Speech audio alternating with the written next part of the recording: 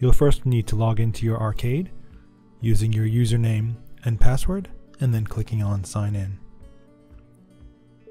You'll be greeted by the SynthesisVR management portal, which has 4 buttons in it: your arcade, reservations, your customers, and waiver forms. These are mirrored on the left with your arcade, reservations, and customers. Waiver form can be accessed only through the portal. Clicking this 3 dashes will reduce the menu on the left, and clicking on the 3 buttons will bring up additional menu options. Clicking on the icon up here will allow you to edit your profile and log out. Your arcade section is the primary location of what you'll be accessing on a daily basis. This is where you can launch sessions, schedule reservations. You can also sell goods, verify voucher code, track customer feedback, do a cash report, and do a goods report. From the reservations, you can see all upcoming reservations for the day. You can see them for the week, the month.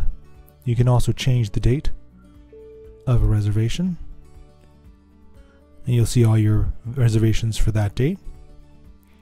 Additionally, you can also export your reservations to an Excel spreadsheet.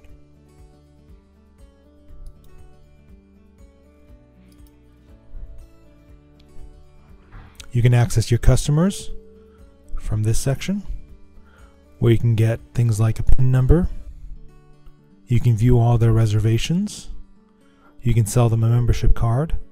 You can increase or decrease the balance, edit the customer, and add in a credit card. You can also delete a customer from here. You can add customers by clicking on the 3-dot menu and clicking on Add Customer.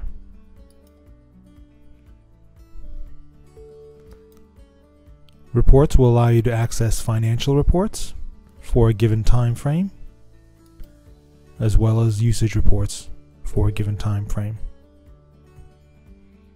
Administration is where you'll do all your back-end work, including things like editing your subscriptions, editing your stations information, editing your game categories, and signing up for game licenses. You can also access your work hour rules, do customization of your arcade, and access your web templates and widgets. From here you can also access manuals, system accounts for user accounts, the different experience types you'll be offering, your discounts, how you want feedback to be set up, accessing of membership cards and settings, accessing goods, and then installation and troubleshooting tips.